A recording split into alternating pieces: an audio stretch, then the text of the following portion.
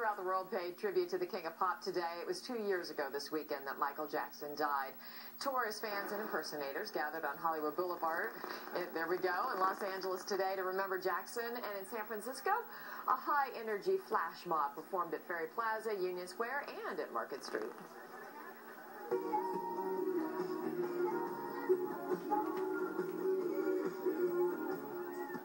Nice. Well, this was an outdoor dance party. Organizers say they did rehearse their moves in advance. The Michael Jackson Flash Mob is a global phenomenon involving millions of people from about 80 nations. Also today, listen to this, thousands of students in Chile used the Flash Mob concert to protest the state of education in that country. Thanks for joining us for the Bay Area at 11. Saturday Night Live is up next. Good night.